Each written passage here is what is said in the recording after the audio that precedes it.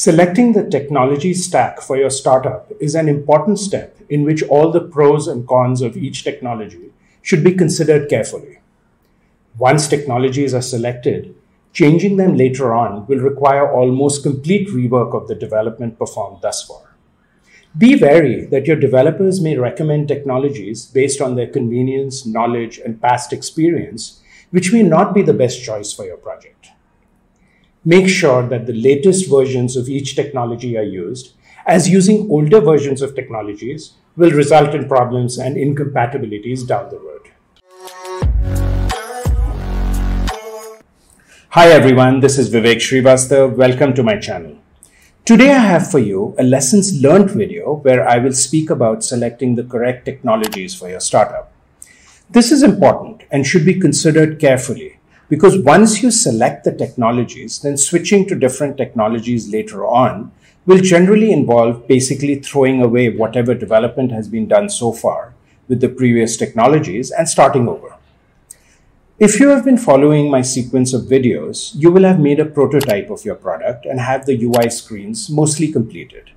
It is at this stage that you should decide what technologies you'll use for your startup's product or services. What do I mean by technologies? I mean the programming languages, tools, platforms, and services that you will use to build the product or service for your startup. For example, you may choose to build your website using WordPress and develop your smartphone app using React Native in the front end and JavaScript in the back end and MySQL as your database.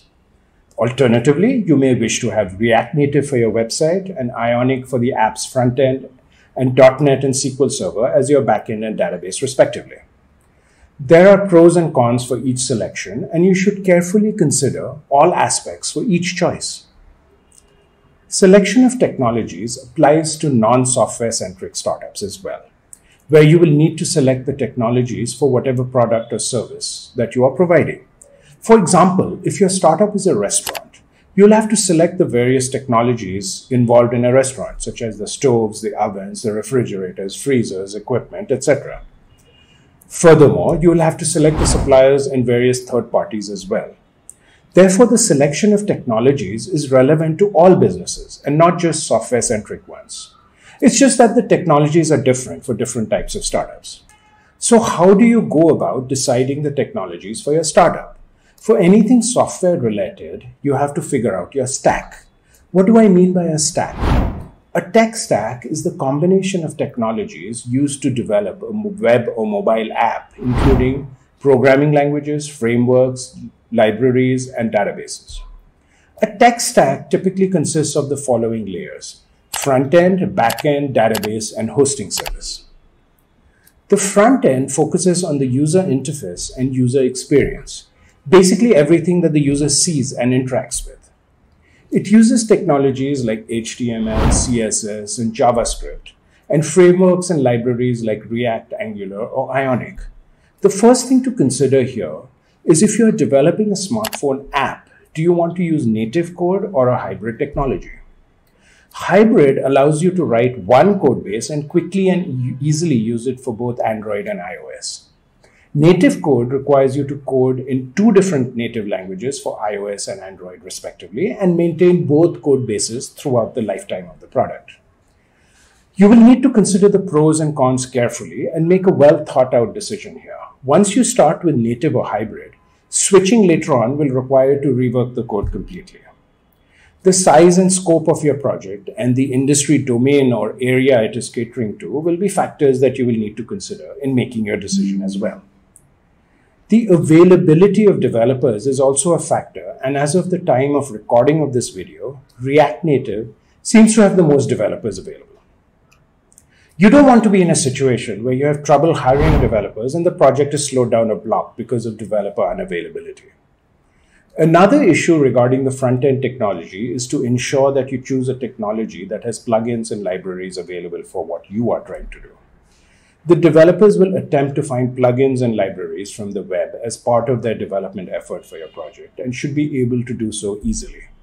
Finally, ensure that the technology you choose is the latest one and will be well supported in the future. The backend includes all server-side functionality, including routing, business logic, and database interfaces. Some examples of backend technologies are Java, Python, .NET, and frameworks include Django, Ruby on Rails, and Spring. The backend interfaces with the front end via application programming interfaces or APIs that the developers create.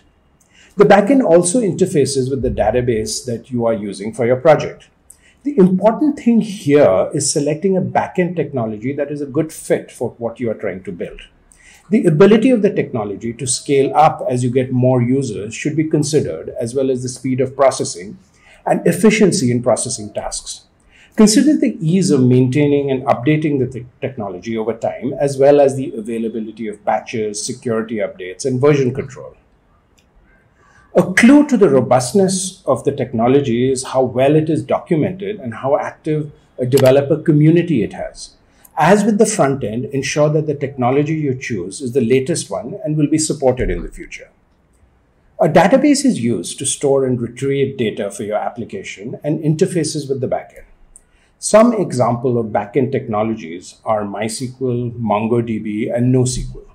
Some criteria to be considered for selecting a database for your data storage needs are the scalability of the database, integration with your backend technology, cost of the database, and the support and documentation available.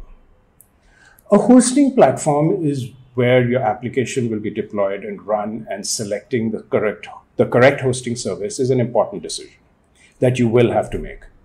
Mainly, you will have to consider what your app or website is doing and what its hosting requirements are. What bandwidth will you need? How much storage will you need? What security does the hosting service provide? What uptime do they promise?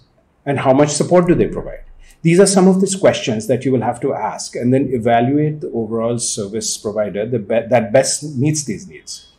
Typically, the expensive hosting providers offer good choices for all these criteria. However, do not assume that an expensive and famous hosting service will fulfill all your particular needs. You will have to also choose between open source versus paid technologies. Open source is free technology that can be used without any payment or licensing fees. However, the disadvantage is that there is no obligation or promise from anyone that the technology will be supported, and it could be discontinued and disbanded at any time. Technical support does not exist for open source software, and you will have to ask around in forums if you need questions answered. You may get answers or you may not. There may be some complexity in setting things up with open source solutions as well. Open source may be a good choice if you have financial limitations, but if you can afford it, you will probably want to go with closed source paid technologies and software. Make sure that whichever technologies you end up selecting, you are using the latest versions of everything. This may be news to you, but some of you may be unaware of this, that programming languages also have versions like software programs. If you use an older version of a language, then there may be issues with libraries associated with it no longer working and plugins no longer being compatible with it anymore. You don't have to be at the absolute latest version of the language, but you cannot be very far behind with the version either. Or you will have constant problems in the future with various plugins and libraries not working, which will ultimately result in your app not working for your end users.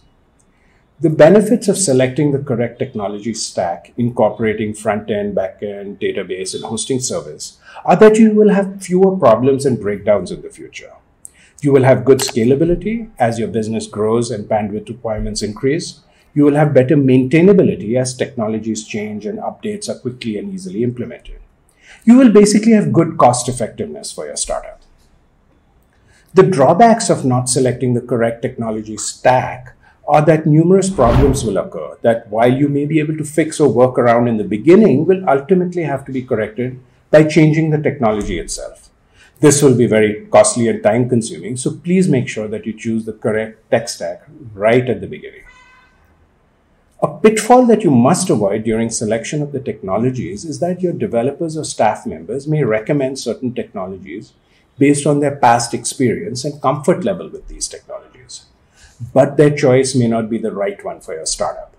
I myself made this mistake as I trusted the choices made by the third party that I had outsourced the work to, and they selected the tech stack based on their convenience and the in-house knowledge that they had at the time, which ended up being completely inappropriate for my startup. I then had to make changes to this tech stack later, which resulted in time and cost delays for my startup. Do not let this happen to you, and do not trust someone's advice blindly. Get more than one person's advice on this matter. Selecting the correct tech stack is a step that many entrepreneurs get wrong for a variety of reasons, which results in numerous problems and challenges later on. Take advantage of the information being presented here and make sure that you select the right technologies, services, and tools for your startup. So that's all I have for technology selection and its importance to your startup. In this video, I wanted to highlight the significance of selecting the correct technologies for your startup. I hope you found the content useful. Please comment below and provide your feedback. See you all next time. Take care and good luck, everyone.